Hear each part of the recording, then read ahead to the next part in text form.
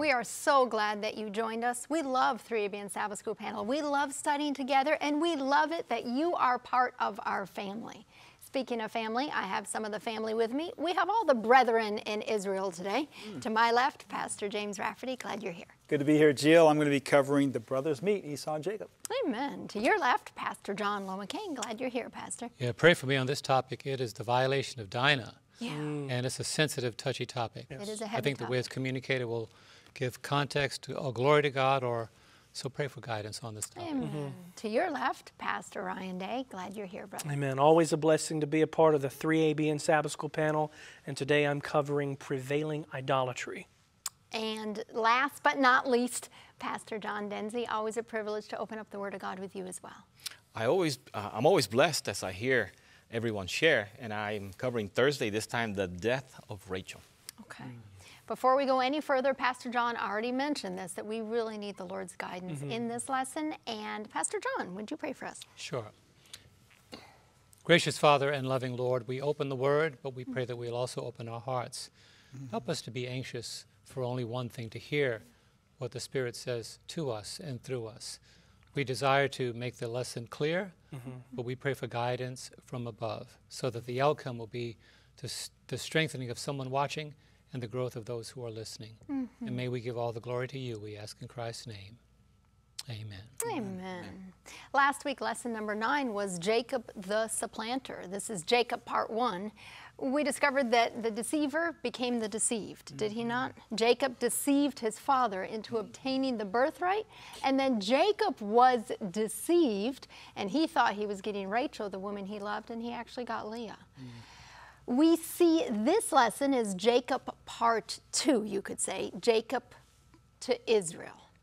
We're studying Genesis 32 to 35, and the saga picks up right after they have left Laban. They are traveling back to Canaan. This is Jacob with his 11 sons at that point, and his 2 wives and their entire flocks and herds and everyone. I want to ask you a question as we start. Why is the Bible so brutally honest in revealing the flaws of humanity? You know, I've wondered that many times when I read the Word of God. Why are the bad deeds recorded as much as the good deeds? This week, we're going to discover that Jacob is terrified of the brother that he tricked 20 years ago, and he's terrified to come back home to Canaan. We're going to discover that his brother Esau hated him and is coming to kill him. We're going to discover that Jacob's daughter is raped, as Pastor John is going to address, and the brothers, Simeon and Levi specifically, wipe out an entire town in their rage or their desire for vengeance. We'll discover that there's still idolatry in Jacob's household. You know, I think the story is not so much about the faithfulness or seeming unfaithfulness of the man. The story is all about our covenant-keeping God and the faithfulness of the God that we serve, and how God orchestrates events to lead us to repentance, because he desires that we would be saved in his kingdom at last. The Word of God, really, if you boil it all down, it's about redemption. It is about salvation. That's what we find from Genesis all the way to the book of Revelation, is a God who loves his people and wants to save them. And that's what we discover this week about Jacob as well. Let's read our memory text. We're in Genesis chapter 32. We're going to look at verse 28. Genesis 32, verse 28. And he said, "Your name will no longer be called Jacob, but Israel, for you have struggled with God and with men and have prevailed." On Sunday's lesson, we look at wrestling with God, and I've divided the lesson into 2 portions. The first portion is the setup, and most of the setup is largely human work. There is a prayer in the middle of that.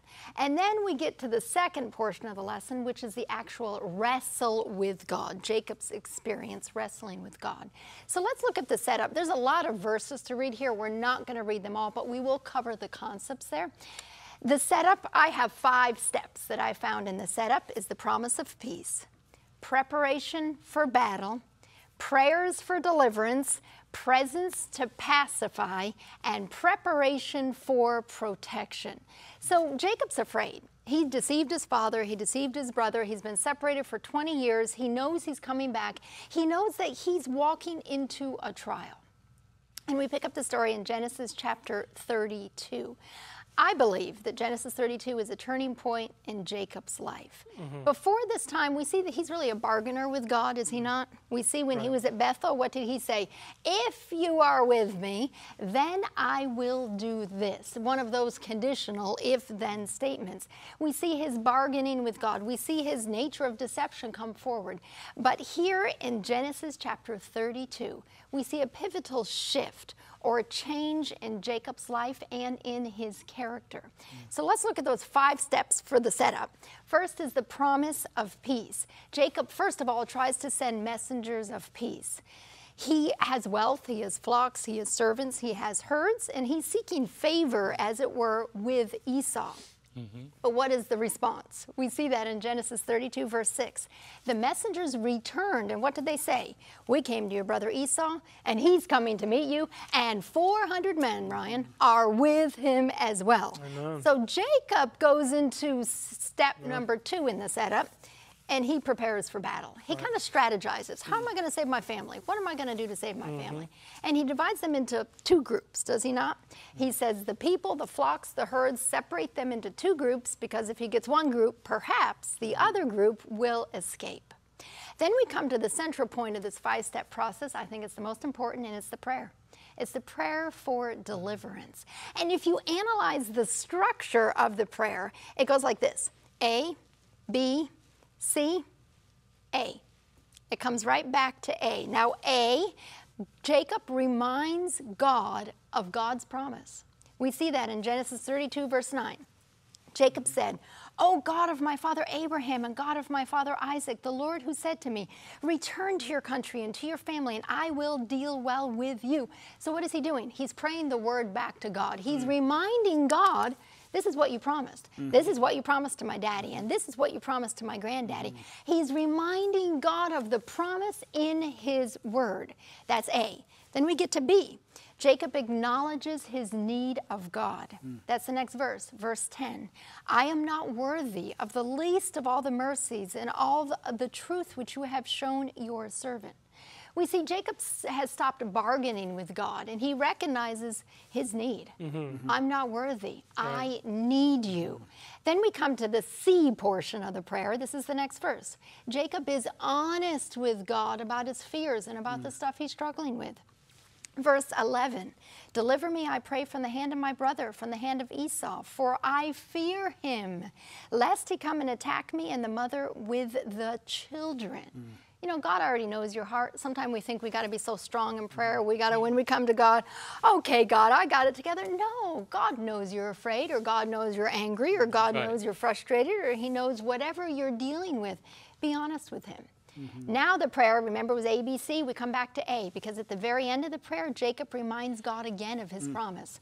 We're in verse 12. For you said, I will surely treat you well and make your descendants as the sand of the sea, which cannot be numbered for multitude. So it's like a sandwich, and on both ends, he prays the word back to God.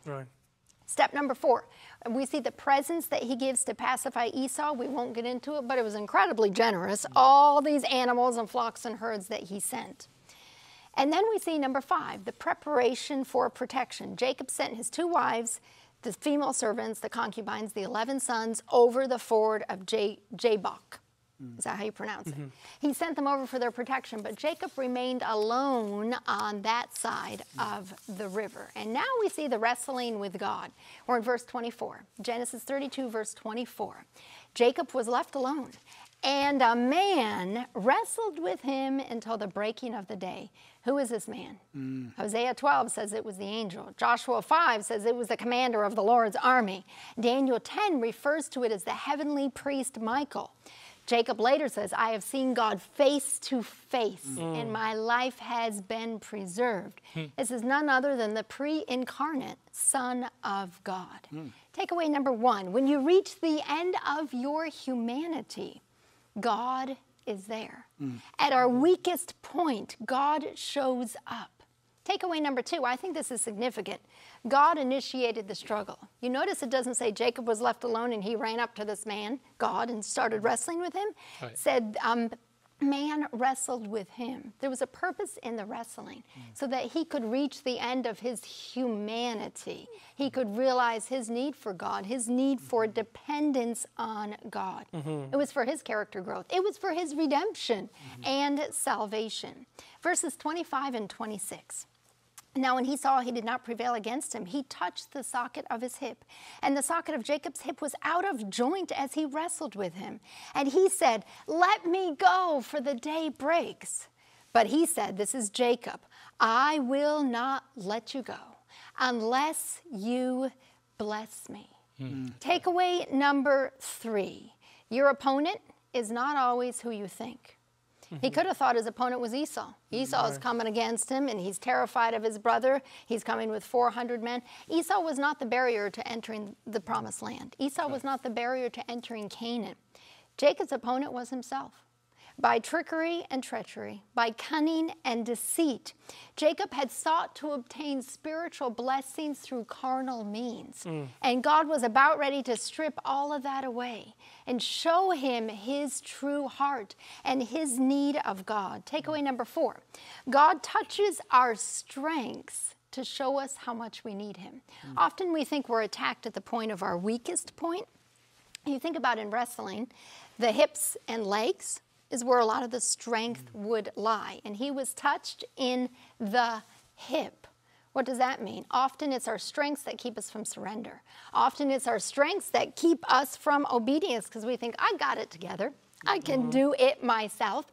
But it's in our point of strength where God needs to show us we're even weak where we thought we were strong.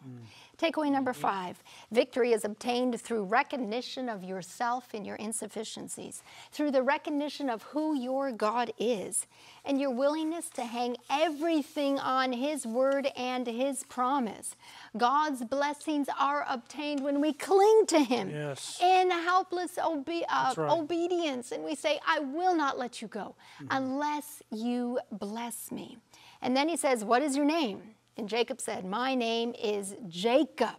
I think stating of his name coincides with his recognition. Boy, I'm the deceiver. I was that guy. He recognized, acknowledged his sin. That's takeaway number 6. And finally, takeaway number 7, allow God to change you. What did God do? Your name's no longer Jacob. Your name is no longer the deceiver. Your name is now Israel. Changing name recognized change of ownership and change of the person's character and destiny. Jacob has finally reached the point where he is ready to be changed, and that's where our God can show up. Amen. Wow. Amen. Powerful. That was a great setup for the Brothers Meet, which is Monday's lesson. My name is James Rafferty, and we're going to be looking at Genesis chapter... What chapter are we looking at here? Genesis 33. Chapter 33, verses 1 through 20. Thank you. Genesis 33, 1 through 20. And we have here the outworking of everything that Jill has just shared with us. We have the outworking of this preparation that Jacob makes to meet his brother. And as he makes this preparation and he gains this victory over himself through the wrestling with Christ, the wrestling with the angel, everything else falls into place. And that's what the Bible teaches us about this journey that we're on, this journey of salvation, that when self is dethroned, when self is defeated, when self is surrendered, everything else falls into place. And a lot of times we wrestle with sin and we wrestle with temptation with self all alive. And that's why it's such a struggle. Because, you know, self just wants all of that. But once self is dethroned, there's no struggle with sin, there's no struggle with temptation, because it's clamoring after someone who is gone, who's dead, someone who isn't answering the door. So Jacob, we pick the story up here in Genesis chapter 33 and verse 1. Jacob lifted up his eyes, and he looked, and behold, Esau came, and with him 400 men. And he divided the children unto Leah and unto Rachel and the 2 handmaids. So Jacob is going now from a place where he sees the face of God. That's Genesis 32, verse 30. Peniel, the place where he had this experience with God. Jacob moves now to meet his brother. And, you know, there's been 20 years of separation. And when Jacob sees him coming with 400 men, you can imagine Jacob is worried, because the last thing that he remembers with his relationship with his brother was fleeing for his life. His brother had promised, I'm going to take you out. And so he prepares himself and his family. He starts dividing them up. He divides children, the children unto Leah and the children unto Rachel and unto the 2 handmaids, verse 2.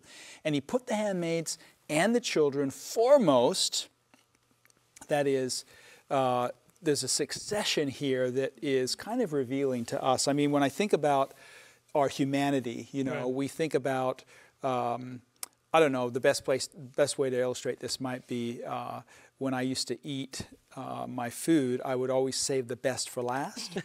So my mom would give me the vegetables, you know, and when I've got the vegetables on my plate, you know, I tried a few times to feed them to the dog under the table, but that didn't work because the dog didn't like him either, and so they ended up on the floor, and my mom was really upset then, right? So I would try to eat all the vegetables first, and then hopefully, you know, I could eat the rest of the meal, and that would take the taste of the vegetables out of my mouth, save the best for last. It seems like that's what Jacob is doing here.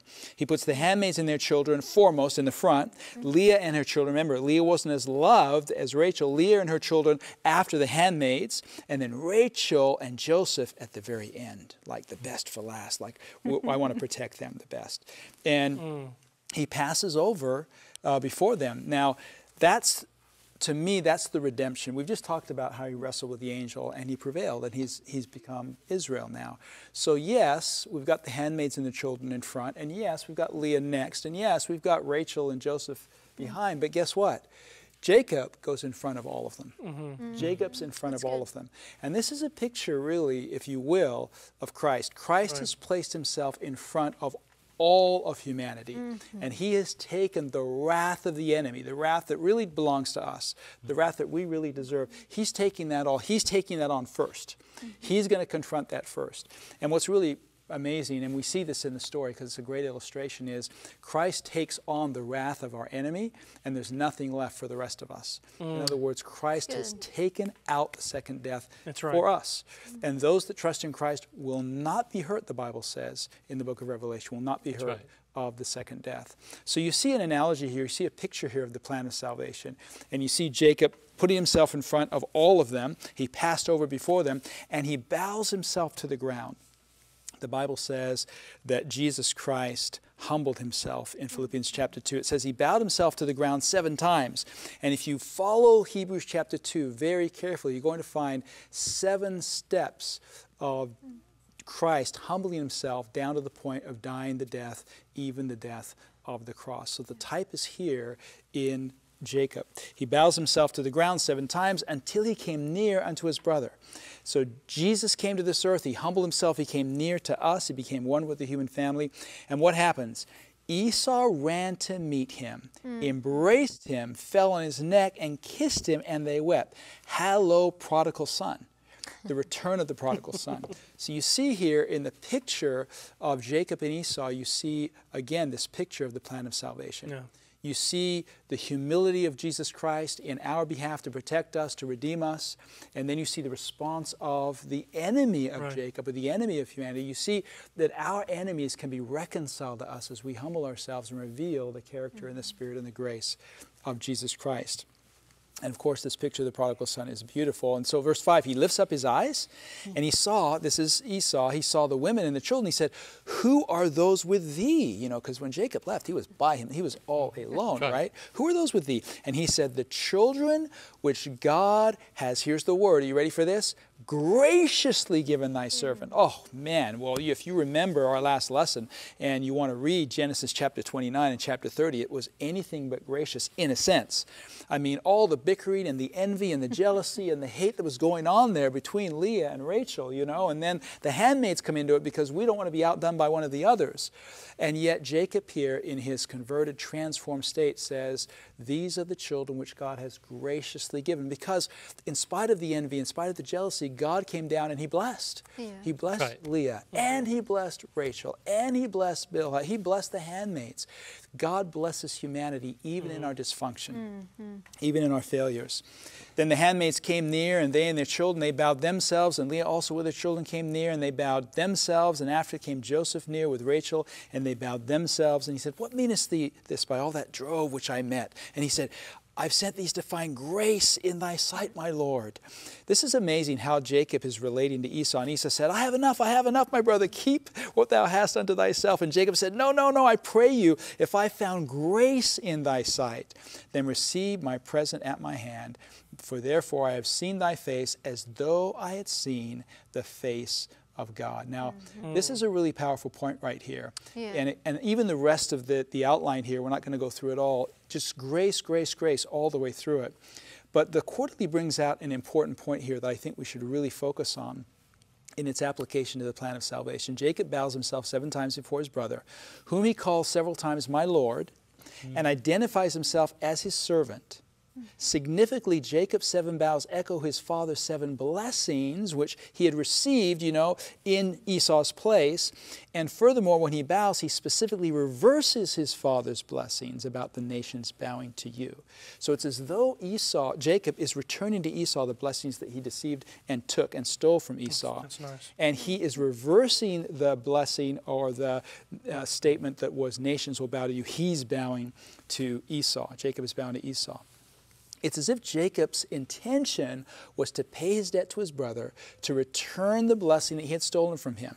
So when Esau saw his brother against all expectations, he ran to Jacob, and instead of killing him, he kissed him, and they wept. Yeah. This is the power of grace. This is the Amen. power of reconciliation. And then later, Jacob comments and says, I have seen your face as though I had seen the face of God. And I'm just going to be honest with you, I struggled with this. What do you mean Esau's the face of God? Jacob, aren't you going a little bit overboard here? I mean, aren't you really trying a little bit too hard here to appease, right? But notice the point that the quarterly makes, and I think it's so good, the reason for Jacob's extraordinary statement is his understanding that Esau had forgiven him. Amen. The Hebrew word, ratzah, pleased, is a theological term referring to any sacrifice that is pleasing or accepted by God, which then implies divine forgiveness. So Jacob was saying, I see your face as I see the face of the Lord, because he had already experienced the forgiveness of the Lord. Right. And because Esau had ran to him and fallen upon his neck and kissed him, he was experiencing the forgiveness of Esau. And he says, this is just like the experience I had with the Lord. And so I see you as I see the Lord. And friends, really that's the bottom line for each one of us. God wants to be so gracious to us and touch our hearts with such power and love that people who see us, especially people who perhaps are afraid of us, afraid because they've mistreated us, would see in us the forgiveness of God. That's why we're here on this earth. That's the purpose, that's the commission of the Church of Christ, is to, through us, reveal God's goodness and God's grace and God's forgiveness. Amen. I love that, Pastor James. That's powerful. Forgiveness, healing, and reconciliation. Don't go away. We have so much more for you. We'll be right back.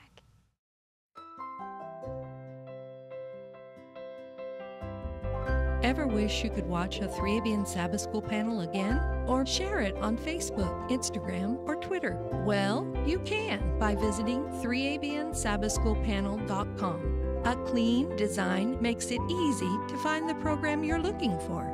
There are also links to the Adult Bible Study Guide so you can follow along. Sharing is easy. Just click share and choose your favorite social media. Share a link. Save a life for eternity. Welcome back to our study of Jacob turned into Israel, and we're going to kick it over to Pastor John Lobocane and Tuesday's lesson. Wow. One of the toughest chapters in the book of Genesis is chapter 34. We've talked about deceiving mothers, biased parents, brothers who are hungry and willing to give up what they could receive as a blessing from the Father to carry out throughout their generation. We've read about deception in the Garden of Eden, Adam and Eve being deceived. Now we come to a part of the story, and I think there's a question that you asked earlier, Jill, that really shows, and I think one of the reasons that I can cite that the Bible is not written by man is it points out the worst in us.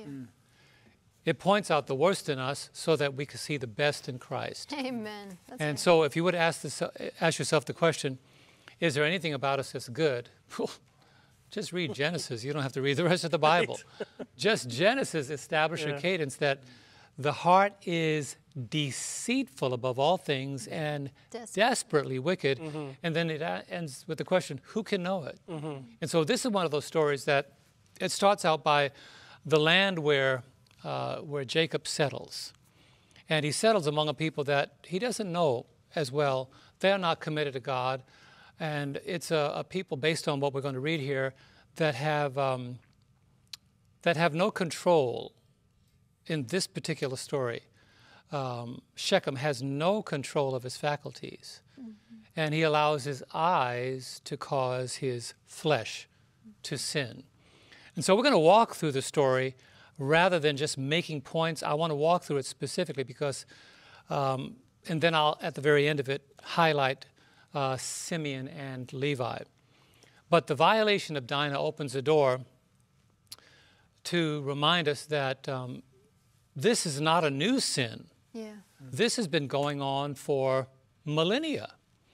Men, unfortunately, exercised among many men, looking at the beauty of a woman and thinking that because she looks beautiful that he can take her by force and think that his actions are justified by his passions. And the Bible shows that not only in this story will you see that whatever you sow, you're going to reap, but you'll also see the aspects of how God looks at humanity that puts him or herself in this category. Today we have something in the world called human trafficking, and it falls in line with this kind of story. Women being snatched and kidnapped and sold around the world and bartered as though they are a piece of property. And you will see in this story that God, that at a time where, and I say this, at a time where Jacob could have put his best foot forward, it's kind of, I ask myself the question, where was he when he could have done more? Absolutely. So let's start with verse 1 to 6, the violation of Dinah. We're going to walk through every verse in the story. Now Dinah, the daughter of Leah, whom she had borne to Jacob, went out to see the daughters of the land. And when Shechem, the son of Hamor the Hivite, prince of the country, saw her, he took her and lay with her and violated her. His soul was strongly attracted to Dinah, the daughter of Jacob. And this part is not agape love, this is carnal love. And he loved the young woman and spoke kindly to the young woman. That was more not speaking to her respectfully, but speaking to her suggestively. Yeah, he says, nowadays in the city, when you're growing up in New York, they're rapping to her. How you doing? Trying to find his way in, which is a sad reality. And it says, goes on, so Shechem spoke to his father Hamor, saying, get this young woman as a wife. And Jacob heard that he had defiled Dinah, his daughter. Now his sons were with his livestock in the field, and Jacob held his peace until they came. Then Hamor, the father of Shechem, went out to Jacob to speak with him. Now, at this point, I should have said, Jacob didn't have to wait till his sons came in. As a father, he should have taken the lead right here and called his sons in and say, here's what happened to Dinah. We need to take this matter into our hands and approach this family about what just took place. But he waited. And I think that hesitation, to me, he held his peace. And I don't understand the reason why he held his peace, but the Bible says that's what he did. But this next part, which it shows me that we should not look at women as comparable to property. Right. Because that's what this part says. If I could just give you some land, would this be okay? I mean, I just raped your daughter. I just raped Dinah. If I give you this property, would that be cool? So look at this. It's a minimization of her value. And I want to say this, don't ever look at a woman, regardless of what you think about her, don't ever look at a woman as though her value is just comparable to something that can be traded for the violation of her body. Verse 6 to 12, it's a sad story. Then Hamor, the father of Shechem, went out to Jacob to speak to him. And the sons of Jacob came in from the field when they heard it. And the men were grieved and very angry because He had done a disgraceful thing in Israel by lying with Jacob's daughter, a thing which ought not to be done. But Hamor spoke with them, saying, "The soul of my son Shechem longs for your daughter," right, trying to fix it up. "Please give her to him as a wife." Why couldn't you ask that before? "And make marriages with us. Give your daughters to us." Now he's expanding. "And take our daughters to yourselves, sons of God, daughters of men. So you shall dwell with us, and the land shall be before you. Dwell and trade in it, and acquire possessions for yourself in it." Then Shechem said to her father and her brothers, "Let me find favor in your eyes, and whatever you say to me, I will give. Ask me ever so much dowry and gift, and I will give according to what you say to me. But give me the young woman as a wife." In other words, whatever you want, you can have it, but I just want her. And this kind of, rather than any repentant spirit even saying, I am so repentant of what I did to your daughter. What can I do to show my repentance? He just went on to just property exchange. Yeah. Very sad. But look at the brothers, verses 13 to 24, the frustration of Simeon and Levi. "But the sons of Jacob answered Shechem and Hamor his father, and spoke deceitfully, because he had defiled Dinah his sister. And they said to them, 'We cannot do this thing, to give you our sister. Give our sister to the one who is uncircumcised, for that would be a reproach to us. But on this condition we will consent to you.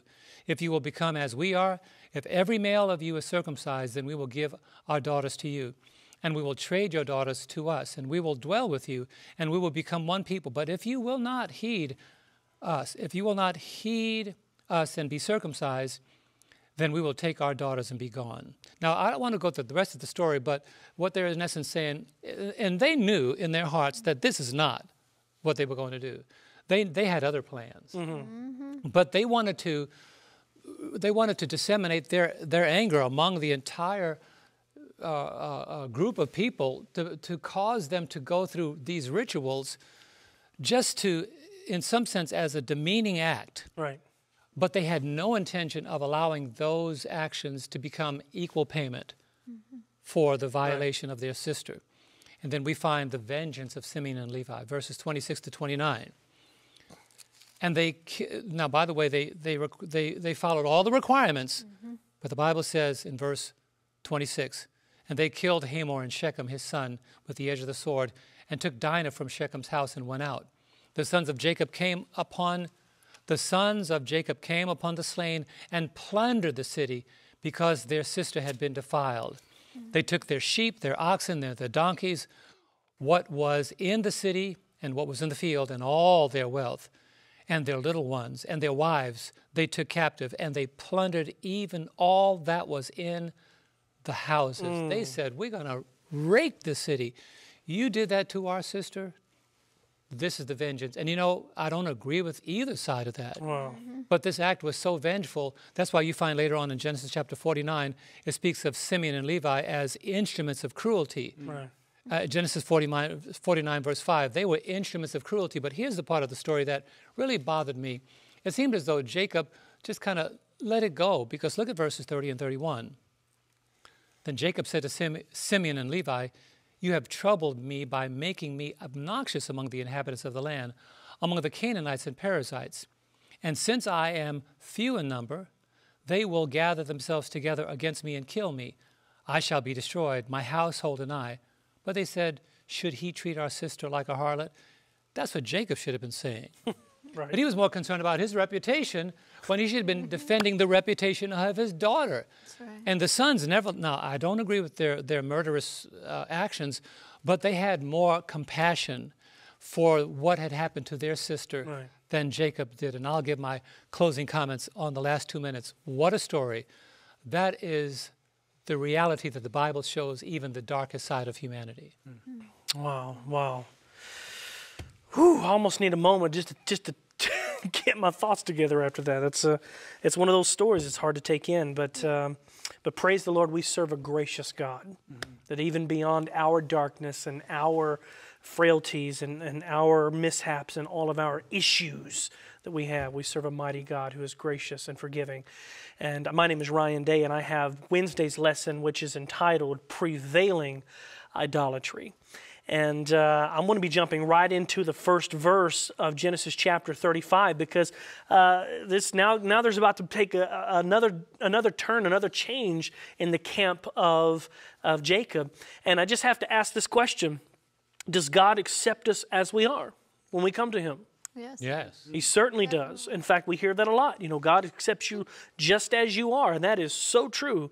We serve a loving, kind, gracious, wonderful God who accepts us just as we are when we come to Him with all of our problems, with all of our issues in our life, and all of the backwardness from His character. He accepts us just as we are. But as we're about to read, He does not leave us, and He is not determined to leave us the way that we are. God is a changing God. He is a transforming God. And so here what we have in Genesis chapter 35. I'm going to begin in verse 1. It says, "Then God said to Jacob, 'Arise, go up to Bethel and dwell there and make an altar there to God, who appeared to you when you fled from the face of Esau, your brother.' And Jacob said to his household and to all who were with him, 'Put away the foreign gods that are among you. Purify yourselves and change your garments. Then let us rise and go up to Bethel, and I will make an altar there to God, who answered me in the day of my distress and has been with me in the way which I have gone.' So they gave Jacob all the foreign gods which were in their hands and in their earrings which were in their ears, and Jacob hid them under the terebinth tree which was by Shechem. And they journeyed, and the terror of God was upon the cities that were all around them, and they did not pursue the sons of Jacob. So Jacob came to Luz," that is Bethel, which is the land of Canaan. He and all the people were there with him, and he built an altar there and called the place El Bethel, because there God appeared to him when he fled from the face of his brother. Now Deborah, Rebekah's nurse, died, and she was buried below Bethel under the terebinth tree. And so it goes on to say, so the name of it was called Elon Bakuth. Then God appeared to Jacob again, and he came from Padan Aram and blessed him. And God said to him, 'Your name is Jacob. Your name shall not be called Jacob anymore, but Israel shall be your name.' So he called his name Israel." And so what we see here is that God, He dealt with Jacob, right? He's brought Jacob into, He's had a personal experience. Jacob has had a personal experience with God, but now God is going to get the rest of the camp, and He's saying now, come back to Bethel, make an offering to me. But now we see here that Jacob tells the camp, he says, look, if we're going to go up and we're going to have an encounter with God, we're going to extend worship to God, we're going to be in God's presence, you got to make some changes. You got to change your garments. You got to get rid of these false idols, because only God, Him we serve alone. So it's not enough to make a physical move from one place to another or from one church to another and expect God's blessing while there are idols still in our lives. That's the point we're going to bring from this. Some of us are still cherishing idols in our hearts, and God cannot give us a new name as He did Jacob to Israel. God cannot give us that new name, that new identification in Him, unless we surrender all to Him. That's the purpose of these verses. It's not so much that we clean up to come to God, but rather when God calls us, He accepts us as we are. But yes, there is a cleaning process that God requires and that God will do in you and in those who are willing. I love Colossians chapter 3, verses 1 to 7. Again, on this idolatry theme. Colossians chapter 3, verses 1 through 7. Notice what the Bible says. It says, "If then you were raised with Christ, seek those things which are above, where Christ is, sitting at the right hand of God. Set your mind on these things above, not on the things of the earth. For you died, and your life is hidden with Christ in God. When Christ, who is our life, appears, and you also will appear with Him in glory." And then notice verse 5 here. "Therefore, put to death your members which are of the earth." And then it gives the list here. "Fornication, uncleanness, passion, evil desire, and covetousness, which is idolatry.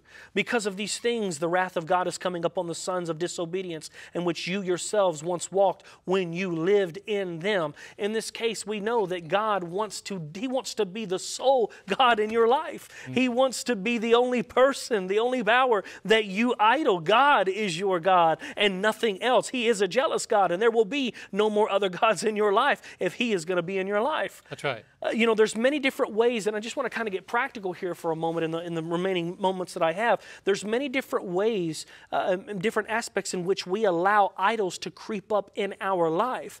And I'm going to just, if I have time, I have about 8 different aspects here that I want to mention that's going to make it practical, that's going to make it meaningful for our time.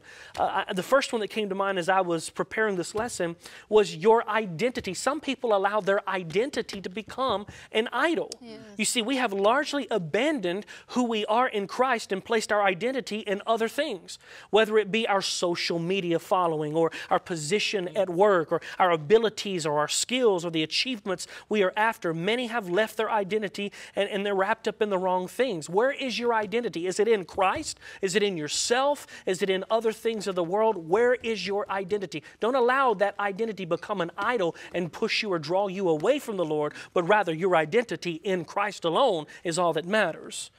The second thing, have you allowed money and material things, the things of the world, to become an idol to you? This is a big one.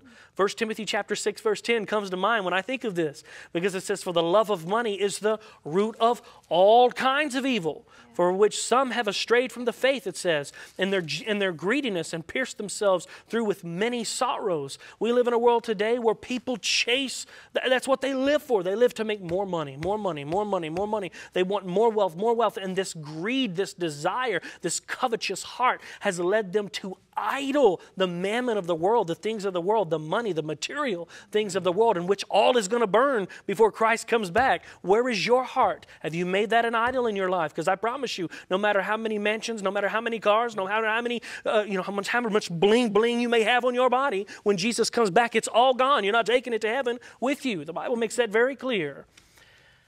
Do you allow your job, your status, your career to become an idol?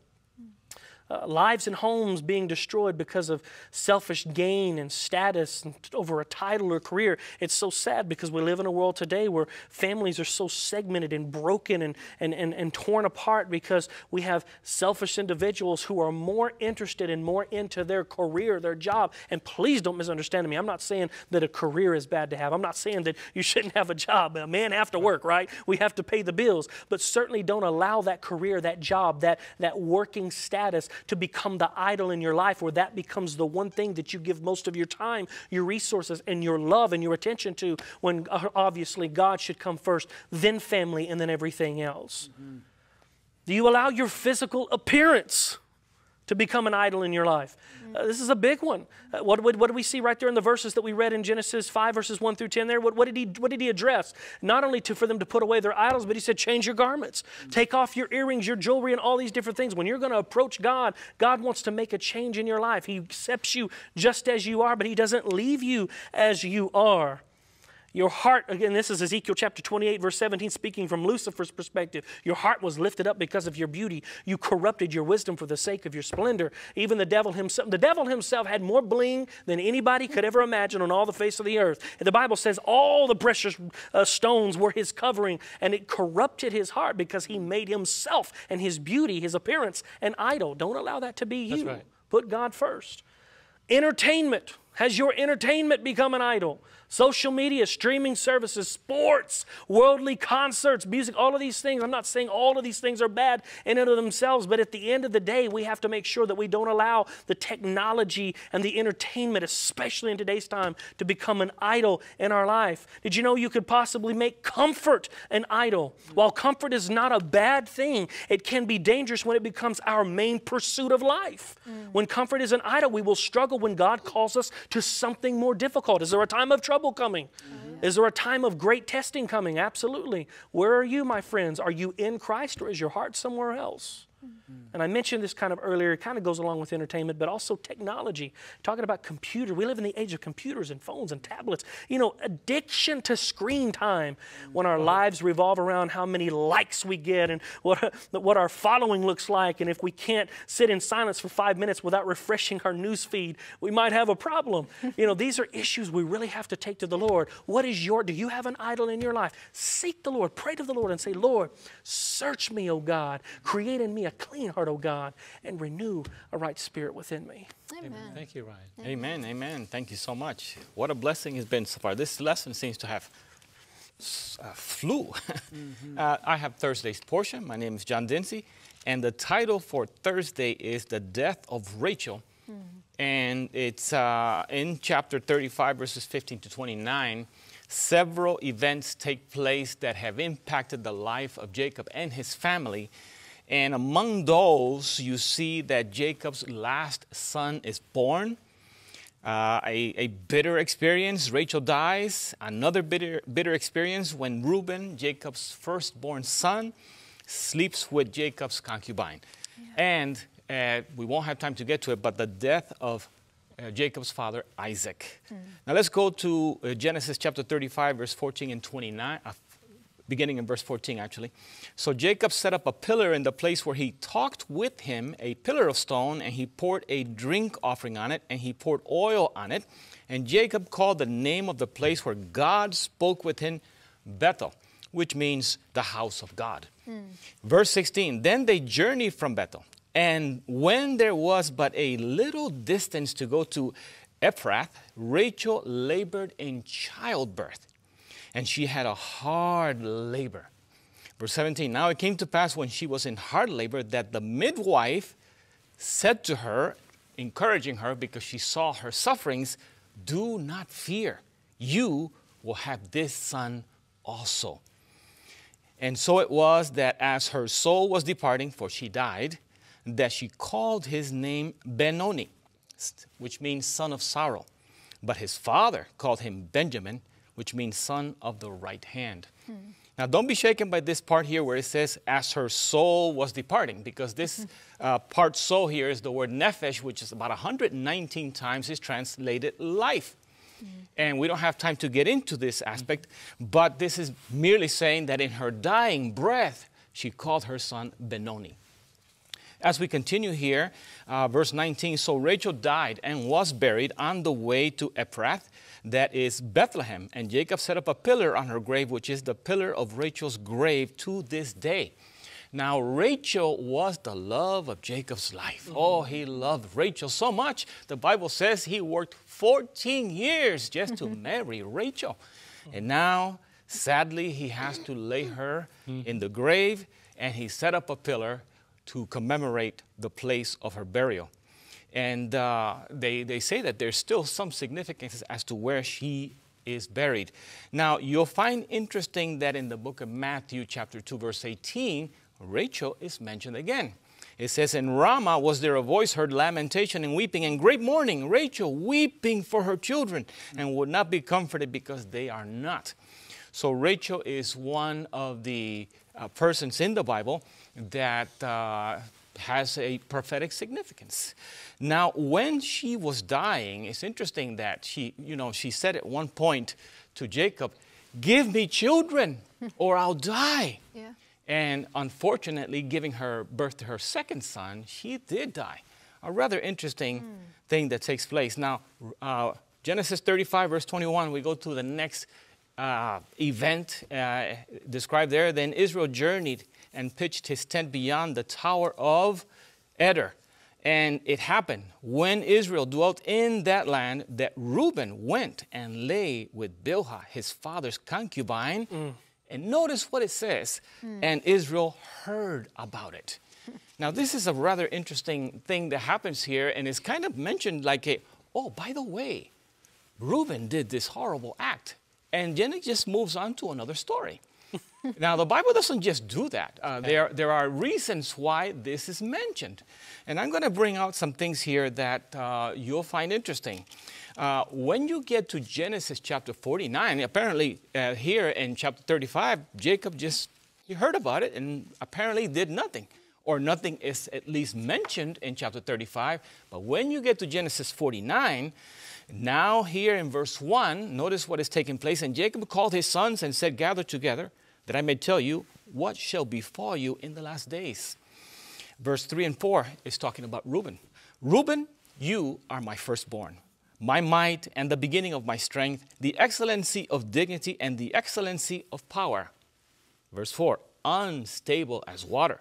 You shall not excel, because you went up to your father's bed, then you defiled it, you went up to my couch. You see, Reuben was Jacob's firstborn. He had the privilege to be the firstborn son of Jacob. What does that mean? That means that he had the high privilege, if he was faithful, notice, if he was faithful, to be in the lineage of the Messiah. And notice what happens here in Matthew chapter 1. The lineage of Jesus is mentioned, and Reuben should be in that list, but he's not. I'm just going to read verse 1 and 2. Matthew chapter 1, verse 2 and 3, actually. Abraham begat Isaac, and Isaac begat Jacob, and Jacob begat Judas and his brethren. And Judas begat Phares and Zerah of Tamar, and Phares begat Ezram, and Ezram begat Aram. Here, Reuben should have been mentioned, but he lost the privilege to receive the blessing of the firstborn. And he's not in the lineage of the Messiah. And notice what it says in Hebrews chapter 7, verse 4.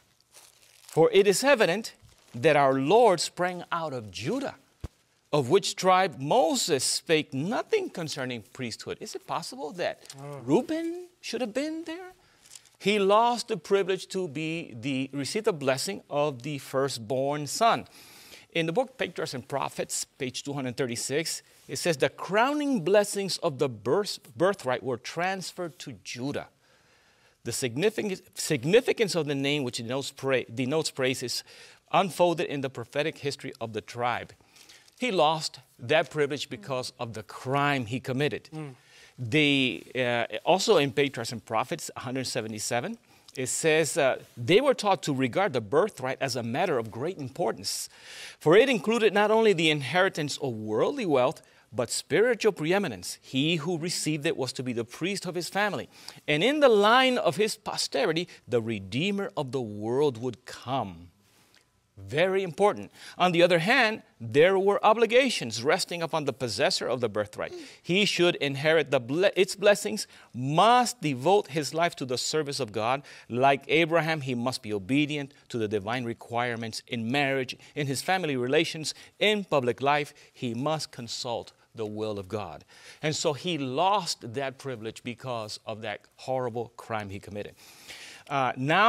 The book of Genesis chapter 35, beginning in verse 22, something marvelous happens. It just mentions the sons of Jacob as he going back to his father's land. Very interesting, because what happened to Jacob as he was leaving his father's? He left with a staff, probably some water and something to eat, but now he's returning with a huge multitude of people and great wealth. The Lord had blessed him mightily. And he had repented. He had become, his name was changed from Jacob to Israel.